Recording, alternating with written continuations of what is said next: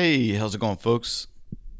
ET here with another iMovie tutorial. In today's tutorial, I'm going to show you how to do screenshots in Mac OS 10, so on iOS OS 10, and this I use this really often when I'm doing my videos. So I thought it'd be kind of cool to show you the several ways that you can take screenshots in OS 10 and then bring them into your projects into iMovie. So without any further ado, let's get into it. I'm going to resize my screen here so I can see my desktop a little bit. Okay, first thing we're going to do is I'm going to have a look at a couple screenshots that I actually took of an on-screen keyboard. And this will tell you how to the keyboard shortcuts to do screenshots. I'm going to show you 3 ways to get screenshots. Pretty easy. So the first one here is the one I use most often. It's Command, Shift, and the number 4. Or if you're using a Windows keyboard, it's a Windows key, Shift, and the number 4. So what this does is, I'll do it right now. If you notice my mouse right here, if I do Command, Shift, and the number 4, it turns into a plus sign that tells you the area on the screen. And you can do a click down and drag, and what it does is it'll capture whatever you want. As soon as you let go of your left mouse button, it gives you a picture and it throws it on the desktop for you with the date and the time in a PNG format.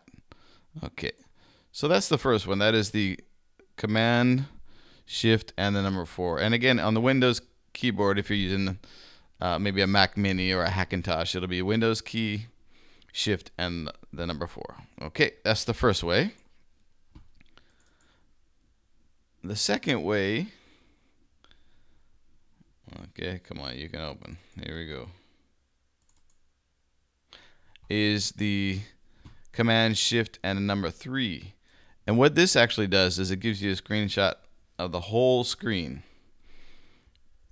So let me go ahead and do that. Command, Shift, and number 3. And it takes a picture of the whole screen. This is the one you want to use if you have to do it really quickly. Okay. So you'll notice once I open this up, it has the whole screen, and it is again a PNG file. So very handy. Okay. So those are the 2 keyboard shortcuts: the Command Shift 3 for the whole screen, and the Command Shift 4 for a selection of the screen. Okay. So now we got those 2 here, yeah. So the one like I said, the one I use most often is the Command Shift 4, and then I'll make a selection of exactly what I want. But if I'm in a hurry and I don't have time to select it, if it's something flashing on the screen really quickly and I know I'm not going to be able to catch it, I'll do that Command Shift and the number 3 real quick. So it's really important, I think, to learn how to use shortcuts, keyboard shortcuts in Mac OS and in iMovie especially. Yeah, there's lots of them. And I'm probably going to do a video later on the most popular and the best keyboard shortcuts to actually remember. You know, you can look them up later, but there's like 3 or 4 that I use always.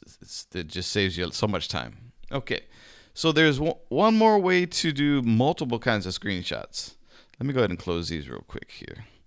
And that is going into your applications folder, which can be found in your dock, or if you go into the Finder window, where is it at? Go, and then applications here. So we're looking for the utilities folder. It's usually at the bottom because it's alphabetical usually. And there's a forgotten program called Grab, which I use all the time. So let's open that up. And once you open it up, you don't really see anything, but you go to the capture menu item here, and you have selection, window, screen, and timed. So selection is the same thing that we did with the Command Shift number 4. So I'll go ahead and do that. It tells you drag over a portion of the screen and capture it. So let's capture one little corner here. And now it gives you an image. But the difference between using the keyboard shortcuts and not is this is a TIFF image. This is a really big image. And then you have to save it. And there's no options. There's only one option. So let's do sample. And if you want to upload it somewhere, usually you want to be a PNG or a JPEG or a GIF or GIF, whatever they call it. And TIFFs are kind of big, so you don't necessarily want to upload a TIFF. But if you want the best quality, it's a good option. So another way is to do the full screen. And it tells you just click anywhere outside of this window here. And it captures the full screen. Again, you got to save it out to TIFF. So I'll do full screen. Okay, let's go ahead and jump into, let's close this one here. Next one, window. If I want to do a specific window. So I want this window right here. Now I got a perfect copy of the window. Again, you can save it out to TIFF. Okay, close that one. And last one is a really, really good one when you're doing tutorials and other things where you need to actually show a menu. It's a timed screen. And you got 10 seconds basically once you hit the timer. So I'll go ahead and do that. Start the timer. And you have the hourglass on the image here. So let's keep that open right there. And in theory, we'll get the menu item showing in our screenshot. Okay. And we do right here. And again, you can save it as timed. Okay, so that grab program is really handy, and I usually have it in my dock. I don't know why I don't have it right now. I think I recently did a reformat and clean everything up. So what I'm gonna do is I'm actually gonna drag it to my dock, and I'll put it near my image things.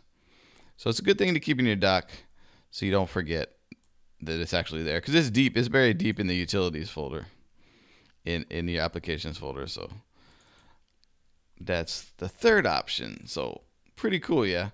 So now we have these things on the desktop. There's a couple ways to get them into our project. I mean, the easiest way is just click on it and drag it into the timeline, and you got it there. It's going to be in the Ken Burns effect, of course. So you double click on it, and then I'll do the fit or crop, or whichever one you want to do. Let's do fit. Accept the changes. So now we have the image in there. Or if you go to File and Import Media, and then now you're at your desktop, you can just do, let's do the Command-Shift-4. We'll import this one right here. And now it's in your media library, basically. So let's go ahead and drag this here. And again, it's in the old Ken Burns, which I'm not a fan of it starting in there. It shouldn't be starting in there. We'll hit fit. And now we have the whole keyboard. Okay. Well, that's it for the tutorial. So you've learned how to take screen prints or screenshots or screen captures, whatever you call them. 3 different ways. Remember, the Command-Shift letter number 3 gives you the full screen instantly and throws it on a desktop in PNG format. The Command-Shift-4, which I'll do right now, allows you to make a selection, gives you that crosshair.